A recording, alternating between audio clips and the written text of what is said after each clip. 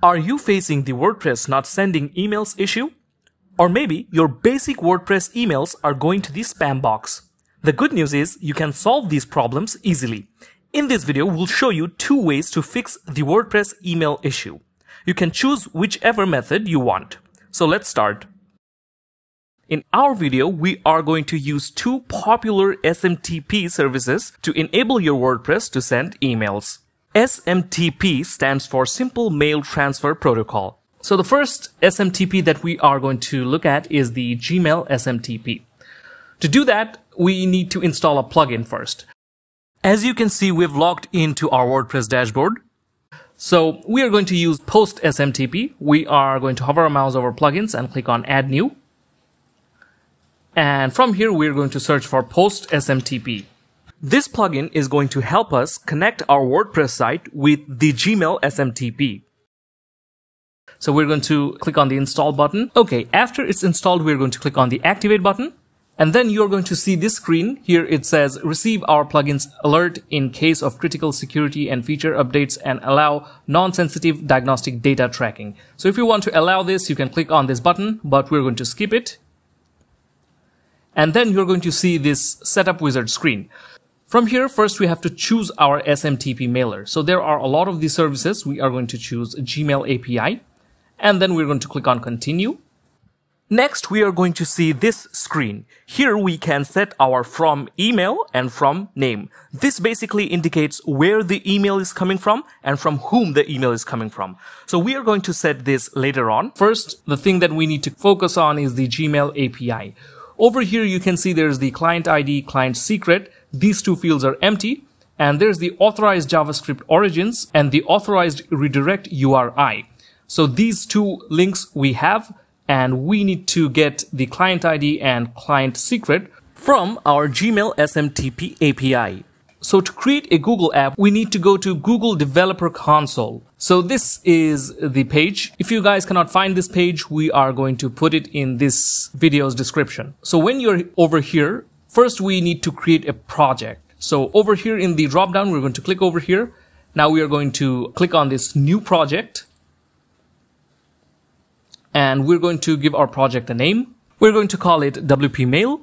Then you can select your organization from here, but we're going to leave it for now and click on this create button. And it's creating our project. All right, the project has been created. Now we're going to click on this select project button.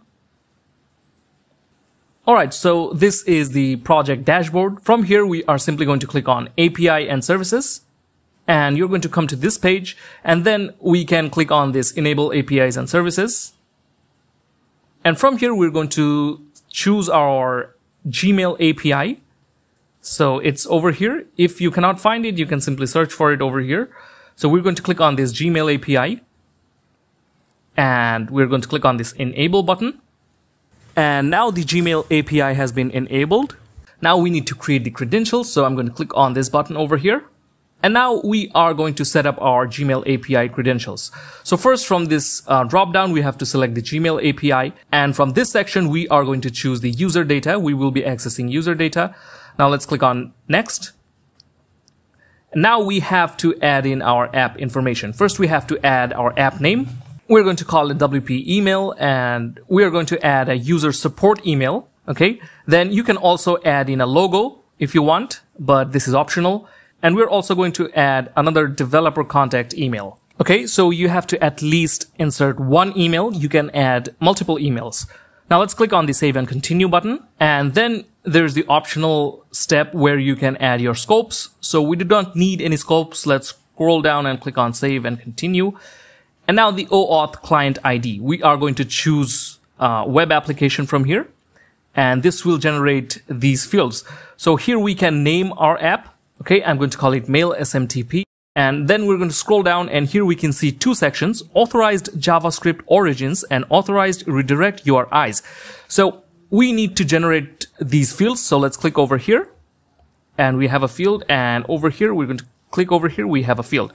So we need to get these 2 information from our post SMTP. So let's get back to our site. And over here, we're going to copy this authorized JavaScript origin and paste it over here. Now let's get the redirect URI. Okay, we have copied this. Now let's paste it. Great. Now we're going to click on this create button.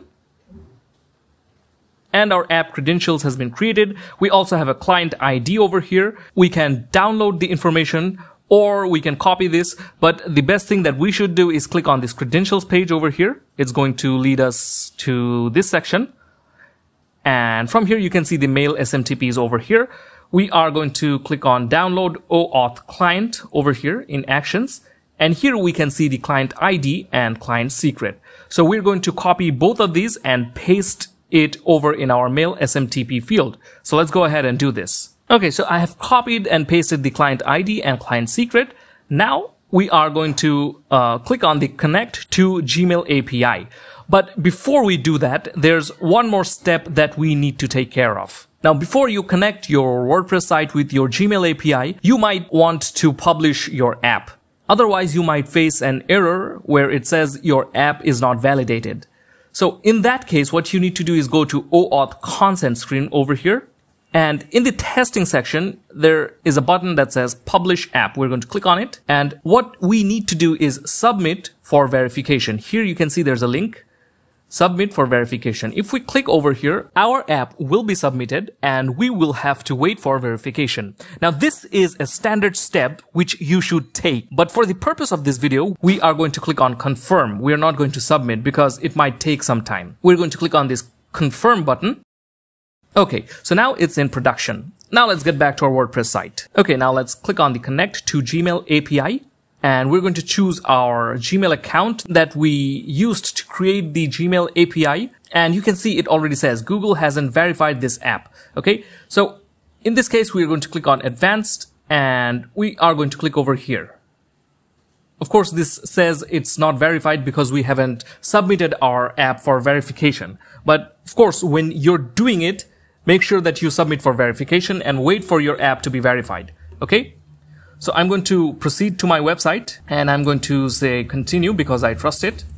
And you can see over here that the OAuth 2.0 authorization was successful, ready to send email. That means it's connected. So we are still going to continue with the setup process. We are going to click on the save and continue button and it's telling us to add the from email and from name. So let's go ahead and add these. Okay, so we have added the address. Now we're going to scroll down and we're going to click on the save and continue button. Alright, so the final step is sending a test mail and see if everything is working. Now I'm going to add in my recipient email address where I want to receive this email. Okay, so I have added the email. Now I'm going to click on send test email button over here. Okay, it says your message was delivered and here's the time it took to the SMTP server. Congratulations. Now let's go ahead and open our email and check if we have received any email or not. And indeed we did. We received the email from Postman SMTP test. So our WordPress is now sending emails perfectly. Okay, now let's click on the finish button and our setup wizard is complete. Okay, now our WordPress can send email. So if we go to the email logs, it's already over here. You can see how many emails were sent, where the email was sent to, the delivery time, the status, everything is over here. So using the Gmail SMTP, you can send 500 emails per day for free. If you have a higher requirement, you can upgrade to a paid plan. So this is one way of solving the WordPress email issue.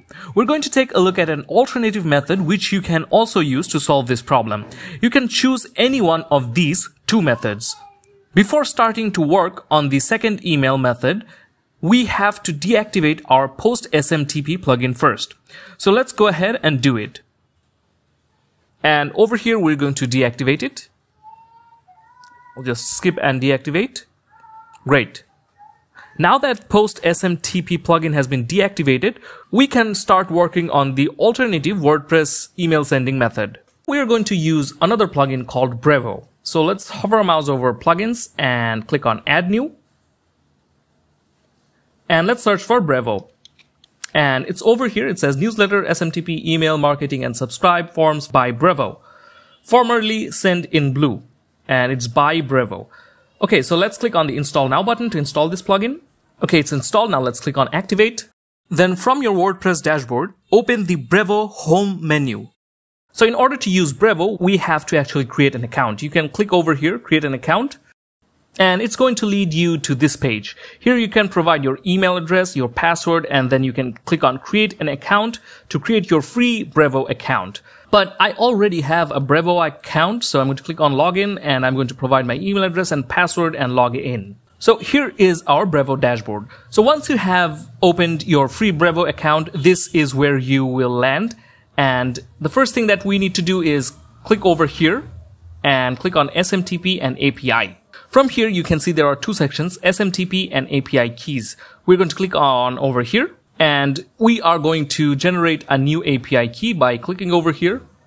And we're going to name our API key. Okay, we're going to call it WP email. Now we're going to click on the generate button. And it will give us our API key. So we're going to copy it and click on OK. Now let's get back to our WordPress site. And over here, we can paste in our API key and click on login. Now this will connect our WordPress site with Brevo. And after it's connected, you can see that we have our account details over here. You can see that we are running a free account and we have 300 credits. To activate the emails, we simply have to click on this yes radio button. And for automation, we are going to also activate it. And now we can send a test mail. To send a test mail, first we have to choose a sender. We can choose it from here. Then we have to enter the email address where we want to send the test mail to.